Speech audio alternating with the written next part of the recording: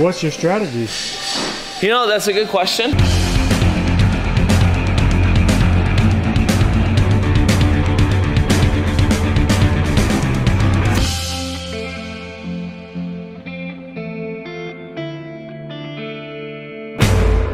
The workout we're about to watch Travis MAYER do is from Saturday in week 1 of our season prep cycle, which will lead all the way through into the Open.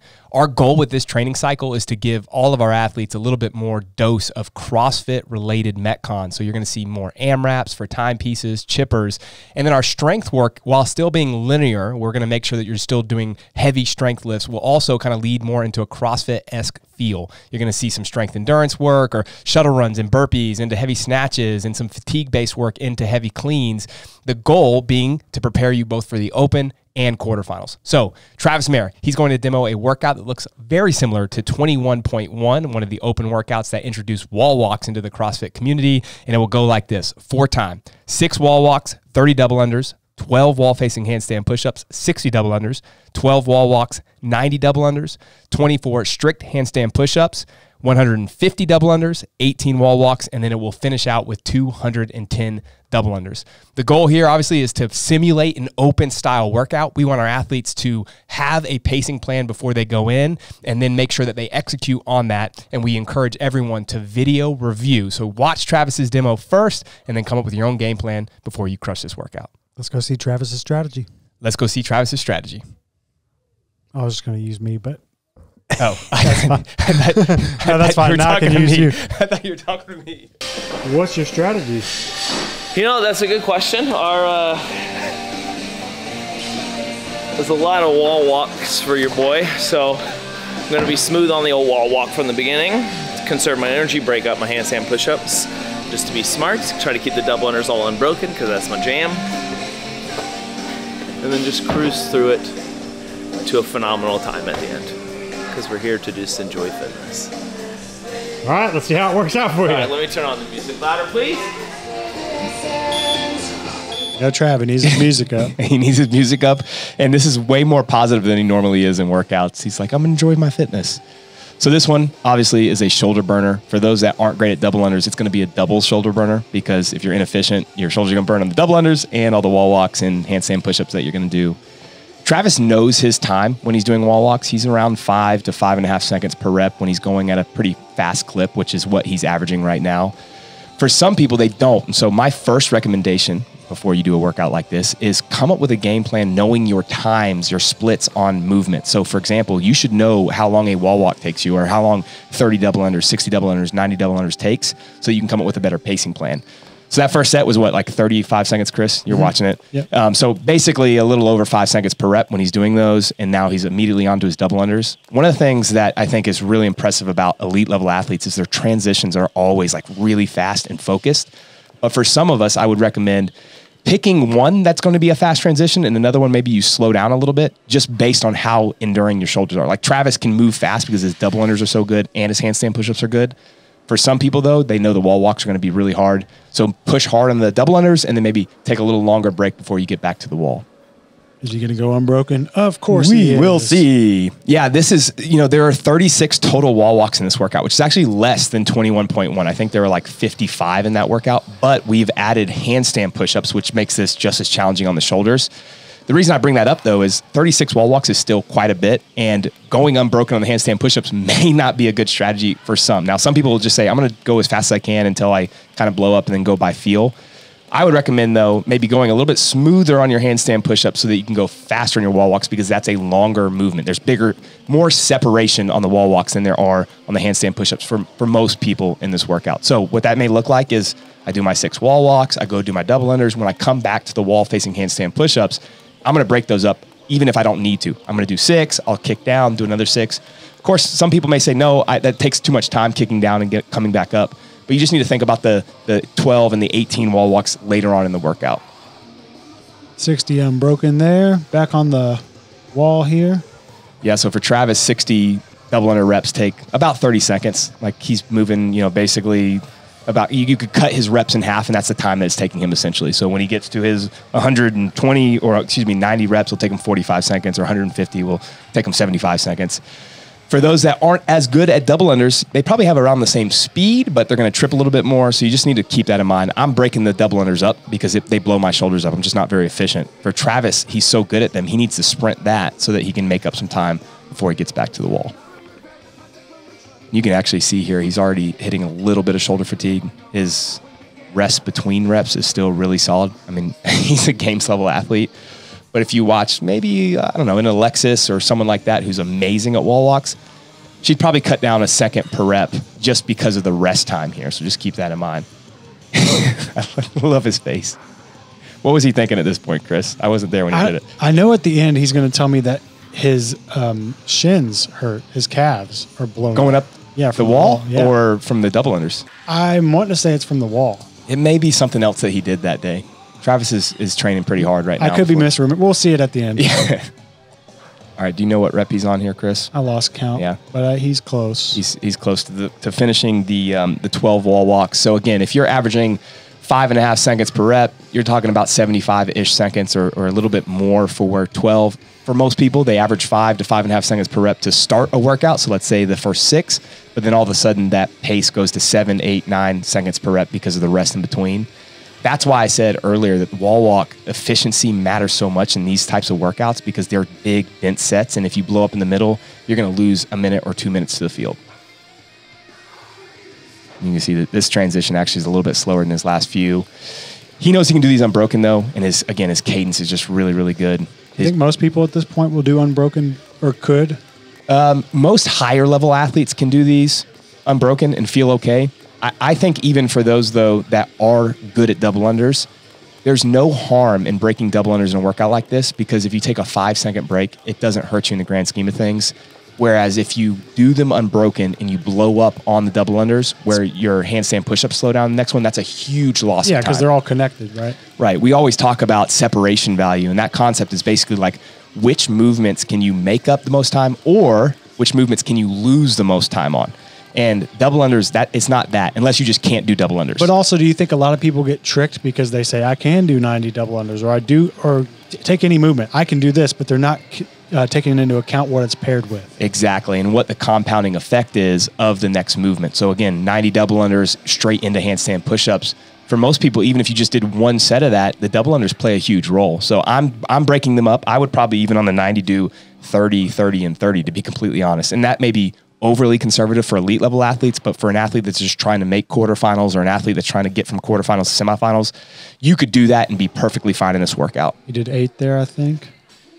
Yeah, so there's 24 total handstand push-ups. And again, I actually, just watching a couple people test this as we wrote the workout, I think this is probably a little worse on the shoulders than 21.1. There was a ton of wall walks like we already talked about in that workout, but this with the wall-facing handstand push-ups and the strict handstand push-ups, it just is that compounding effect of different kind of shoulder fatigue points that hit you, especially when we get to the next set of wall walks, which will be 18 total. I think that was another 8. And he definitely hung up there for a minute to try to get an extra 2. Is that, how do you know when to do that or to just come down? That's a Travis thing. So Travis, he always has pacing strategies in his head, but he likes to go by feel. And I think many elite athletes are like that. They'll come up with a game plan of like, I'm going to do 8 on this set, but maybe he feels good and he does 10, or he plans to do 8 and then he decides to do 6. I think he dropped to 4 on that one, so it's 8, 8, 4. Right, but that's based on feel. He thought he was going to do 8, 8, and 8 to get to 24. Yeah. He decides to do 4 because he knows he's about to fail. He's just so good at that. And here's the other thing. Elite athletes can do that and get away with it because they recover quickly. So he could do a set of 4 where it's like AMRAP -1, which is 1 away from failure for him, but then recover within like 15 or 20 seconds. Yep. For most people on handstand push-ups, you cannot do that. So having a pacing strategy in place beforehand, and then what I always say is like a plan B, which is essentially like it's not going to always go according to plan, as everyone knows, and just know like, okay, now I can go by feel. And now this heel clicking here. This is the only strategy that you need. Is that good, or is that just a weird it's habit he has? It's or? Dorothy from Wizard of the Oz. He's one of the best double unders in CrossFit, right? Why do I say Wizard of the Oz? Wizard of the Oz? Wizard of Oz, yeah. He is one of the best. He probably is the best double under in CrossFit. So is that something people should be doing, or I actually chicken or egg? This is a funny story. One of the first times I did a workout with Travis, we did double unders. I saw him do. He's done this forever. So this was 11 years ago, or something like that, right? And I tried to do it, and it just didn't work for me. So who knows if it's the chicken or the egg. He's just really good. He's got great bounding mechanics. He has a really good shoulder position here. It actually looks like his shoulders are off, like he's kind of dumped down on his right side, but I think it's just his shirt is slid over. That tank top, though, He's looking jacked. And you could see where his body line is and then also where his hands are the entire time. There's not a ton of movement. It's coming from the wrist, maybe a little bit from the elbow. Whereas if you watch me do double unders, my hands start flaring out to the side. And everyone that's bad at double unders knows what I'm talking about. The hands get wider and wider and wider. And then you're spinning from your shoulder as opposed to spinning from your wrist. When you spin from your shoulders get tired. And in a workout like this, that exposes you big time. All right. When I was filming him here, I was thinking, oh my God, this is going to be fucking forever. like this is just going to take another 10 years. Well, I mean, it is going to take a while, even for him. And so I bet a lot of people who are in this workout are probably like, oh man, 18, really? So what do we do here, Brandon? Well, so here's the thing. The 21.1, which is the playoff of this, right, had 21 wall walks to finish. So this is 18. It's a little bit less. But again, you did the handstand push-ups. You're still doing a ton of double unders. Pacing is critical here. And when we go back to that concept of separation value, I think that this is where the separation happens in this workout. Now, others may lose time on the handstand push-ups or earlier set of wall walks, but the elite level athletes, whoever can sustain the speed here is going to win this workout, assuming that they can not just bomb on their double unders at the end. That was 4 reps before he made a T. Let's see if he can do another 4 reps before he makes another T. I actually, by the way, this is like going on a tangent, but I think that the moving the hands around like he's doing makes a lot of sense. Having your hands in that posture where he is now, where his palms are on the ground and elbows are high, continues to, or it keeps you in a tense state, which is really hard to recover. So dropping your hands real quick or going to the tee, that's perfectly fine. Just have it as a game plan. This is, I say this a lot, and that's probably people get annoyed by it, but like training should look exactly like the way that you compete. Play around with how you would do it in a competition. So for him right now, if it's every 4, I'm going to make a T, or every 4, I'm going to relax my hands or go to my knees. There's nothing wrong with doing that in training. Just start taking some notes about it and know that that's my game plan. That's my strategy. And then the goal would be, now I can do every 5 without making a T, or every 6 without doing, going to my knees. But have that as a game plan so you know exactly what it feels like when you actually compete or when you're doing a qualifier. So that was 9, I think, there. His hands are doing the same things or the same steps every single time. He's doing a good job getting back down to the line quickly without his feet hitting the mat, which is important because that's a no rep. There's a little shuffle with his hands, which just comes with more fatigue. I think he's doing the right things with his feet. If you've ever been to one of our camps or if you're in our online program Compete, you can go and watch some of Mia's tip videos on wall walks. And one of the things she likes is like a real aggressive jump up the wall. He kind of does a soft jump. So you'll see on this next one, kind of wait until he gets into it. He starts. Watch what his feet do here. A little hop and then up. If you watch, let's say, Alexis or again, Mia, our coach for intermediate path and Compete, she talks about a little bit more of an aggressive hop up the wall, just gets you in a really strong position. It makes it easier on your feet, too, to get all the way up. There's just little things that you can play with to make movements more efficient. And the more efficient you are, essentially, you're using less effort per rep, which helps when you're not as fit as Travis. All right, so at rep 7, 10, and now 13, he's, sat up on his knees. We're going for 14 here. Yeah, I mean, I think that's a good strategy. I never have a problem. People always complain, like, why are your hands on your knees? Or, why are you taking a break? Look, if it's a strategic break and it's going to allow you to go faster in the workout, do it. Like, that whole concept that we have to do big unbroken sets in the sport of CrossFit makes no sense to me. Like, do shorter reps or smaller sets with shorter rests, and you're going to win workouts. You don't have to go super fast on any specific thing. 3, 4, 5. So now he's taking 5 steps back. It's getting a little bit more inefficient. This is normal. If you went back and watched everyone in 21.1 on their 15 wall walks or 21 wall walks, everyone went from 3 steps back or maybe 4 steps back to 5 and 6 steps back. The best in the sport at wall walks will probably still only do 3 or 4 steps. And when I say steps, I mean like the hand movement all the way back to that back line.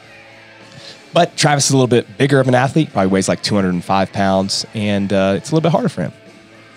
I think this is the last one here. Ooh, yeah. One more? Oh, wait, one more. The head on the ground. This is the worst thing about wall walks. If you're in a dirty gym, your face is straight on the mat. We clean stuff around here, though. Don't worry about it. All right, that was 18. So here is another potential separator. The wall walks would be the biggest one, but 210 double unders at the end of a workout is significant. And I remember watching a lot of people in the open workout a couple of years ago, which this is a playoff of, that got to the double unders around the same time and then lost a bunch of time because they just blew up, let's say at 110 or 120 reps. And I also remember Travis doing this, and he did them all unbroken at the end, which is it's so nice when you have really efficient movements, and especially with something like double unders where it's simple and it's fast, but it can, like for me, I could not do 210 unbroken at the end of this workout, even if my life depended on it. I would just end up tripping at some point. So continue to work on your double unders. It's one of those simple movements. It's been in almost every single open. It's worth having really good double unders. The sport is testing crossover singles and crossover doubles and heavy double unders, but still, this is the simplest form of fitness, and I think that this is the best way to test them. And you can see, his body lines are still he's just really good at double unders. I don't want to keep, tooting his horn, but it is impressive. Whereas, just go on YouTube and watch someone else do an open workout with double unders. You'll see arms that are flailing and feet that are piking up. Some of the common mistakes would be, again, arms coming out too wide. Their feet are kicking straight up, like toward his torso, as opposed to just bounding straight up and down. People that are jumping way too high, or people that try to jump really short to speed up, that actually causes it to be more inefficient. I don't know. What is he doing there with his head? Did you see the little head tick we got going on? He's just flexing. Look at this. Look how easy this is for me. I think we're getting close here. I think this is my least favorite movement to count. If you're counting these reps, Chris. No, that's why I never judge. I hate it. For those that are still listening at this point, 2018, there was the workout. Oh, he missed. Oh, he did. Oh, my goodness. I was just going to start talking because I assume there's nothing else to talk about in a workout like this with him just doing unbroken double unders. 2018, the workout that had 800 double unders if you finished it. I don't know if you remember this one, Chris, but I judged him, and that was a nightmare, having to count 800 total double unders. Oh, and then people repeated it? Yeah, yes. Forget that. Yeah. I think, didn't he do that one a bunch? He probably did. But anyway. Wow. All right. One break. Well done.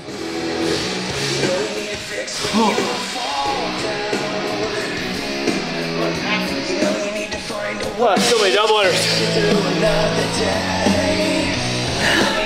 Hello, Christopher. Any advice for all the people who do it in the team? If you're good at double unders, use that as the recovery. I knew for me that was my strong area, so I knew I would be taking more breaks on the wall walks and stuff. So pick a number on the wall walks, unless you know you're like Alexis and can do all of them without a problem with no hesitation. But I'd pick a small number, 3, try to get to 3, then shake it out. Find a good cadence with your hand, step position, as your warm up, find a good rhythm. And then break the handstand push-ups when you get to the wall facing strict and the strict itself, the compound of all the movements adding up at that point from the wall walk into the strict, back into the wall walk. That set of 24 strict felt way harder than a normal set of 24. How will most people mess up a workout like this? Way longer breaks on the wall, probably. I think an easy area to make up a lot of ground is if your double unders are smooth, by just not breaking a lot and not needing the break. You can definitely catch up a lot of time on that, but I think a lot of times people will do one and they think they're resting 5 to 6 seconds, but they're resting 20 seconds and just not knowing. And if you have a issue with that, I'd say have somebody count for you if that's something you struggle with. I know in the past that's something I've struggled with, so I've had workouts where I have Max, Adam, or somebody in here count the rest period that I'm taking in between movements. I feel like I've been doing it long enough that I kind of have an idea of what I'm at, but there's days where I'm at 12 to 15 seconds where in my head I feel like I'm at 4, right? So, but you do that over 10 transitions, that's 45 seconds. So those are the little areas that start to make up a big difference when you're competing and trying to get every little bit better. But yeah, good luck, have fun, tear it up.